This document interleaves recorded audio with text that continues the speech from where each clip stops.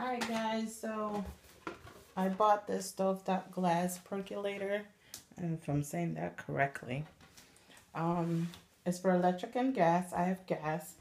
They did send this metal heat diffusing. I don't need it. It's for electric, so I'm just going to leave that there so I don't lose it should I ever move. I picked this up at Walmart. I went to walmart.com. I ordered, I believe it was $10 and something cents.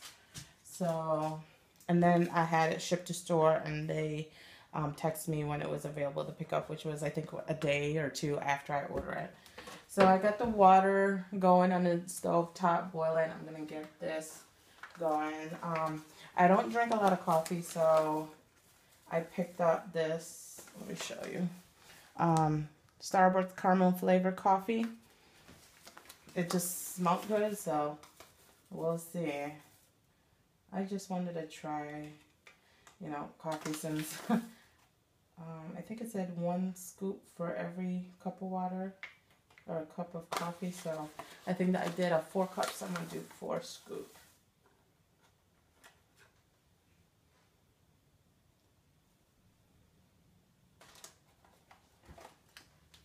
Something got caught. And I think there was 3 and 1 more. And this thing did say you're supposed to use coarse ground coffee. When I purchased this at Walmart, like I said, I'm not a coffee person, so I just said naturally flavored ground coffee. Doesn't say if it's fine, medium, so I am not sure if this is the right one I'm supposed to be using with this. So I'm going to try and make sure this is even. And this is my first time using this. So before I add my hot water or add my water in, I make sure I washed it out with a sponge. It did say don't use anything that is abrasive on it. So I just went ahead and used a sponge to clean it out. Washed everything down before I got it in there. So I don't think I'll drink my coffee black. So I bought this caramel Dunkin' Donut coffee creamer. And then to sweeten it a little bit, I'm going to use this. Let me see if I can get it in there. Tirani, is that how you say? Classic caramel flavor syrup. So I'm going to try that and see, since I don't really want to use sugar, and see how that goes.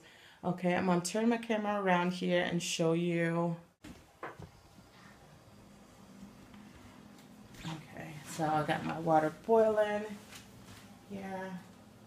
Let me see if I can get this in there without burning myself. Okay, so I got that in there, and I'm assuming this just go anywhere.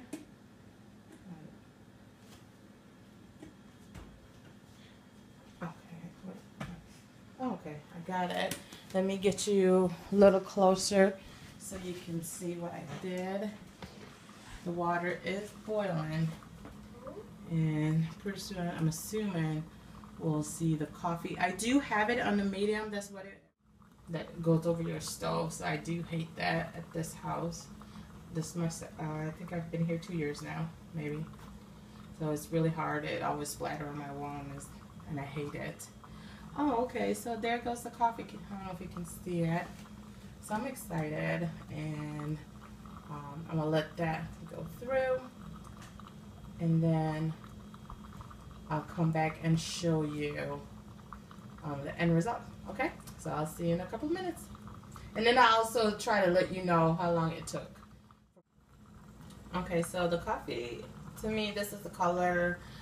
It did say you can leave it on longer if you want it darker, and it will taste stronger. Like I said, I'm not a coffee person, so I'm not going to leave it much longer. I'm going to go ahead and pull it out. It was on there a grand total of like 2 minutes. So I'm going to go ahead and turn my camera around and bring this over, and then show you what I'm going to do here with the rest. So here on this. And I did notice with this not being a coarsely ground, I did notice some of the coffee grounds did get in there. So next time I'm just gonna make sure I find the coffee that says coarse grounds on it. So I'm assuming now I realize the reason for that was to make sure it doesn't get into your coffee. Let me go ahead and close this up. Okay, now it did say be careful. Yeah, you know what? Definitely. I'm not going to be happy with this. I just noticed they are a couple pieces of coffee. Maybe I was supposed to take that out. Let me see if it makes a difference or...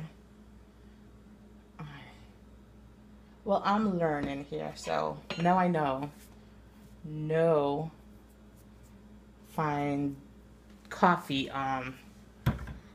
bean or ground, of course. So I'm gonna add in my... Maybe I need a little more, I don't know.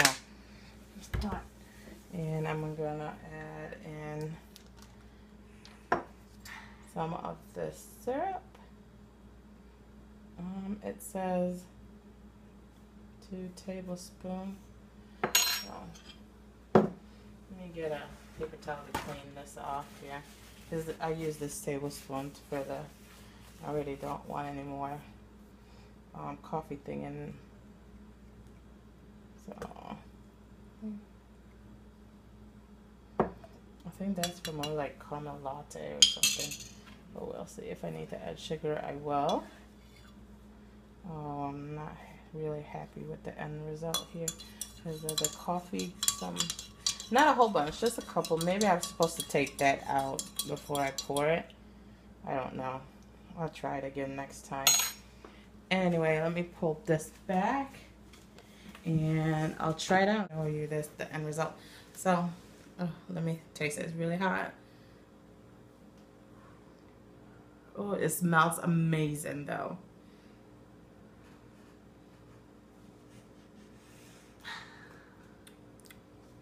Oh my gosh, it does taste so yummy. It does. So I'm gonna keep doing this. Like I said, I'm not a coffee person, but for a person that really don't like coffee to say this is really good, it's good. So I'm excited. Like I said, I did get a little bit of the grounds in here. Not a big fan of that, but I think it's because I bought the wrong coffee grounds. It did recommend coarse ground, and assuming this must be fine. It doesn't really say what it is, but I'm assuming it's fine. But to the end, took me 2 minutes to actually boil it. I know it seemed like it took much longer on camera, but it's because I was trying to do all this. But it really only took 2 minutes on the stove to get this brought up to temperature. Pour my coffee in there with my Dunkin' Donut coffee creamer, and then my caramel syrup too as well. And the coffee was the caramel flavor. It's actually real good. I really need some whipped cream on this. Oh, that would have been amazing coffee. But anyway, thanks. Like, subscribe, leave comments below if there anything else.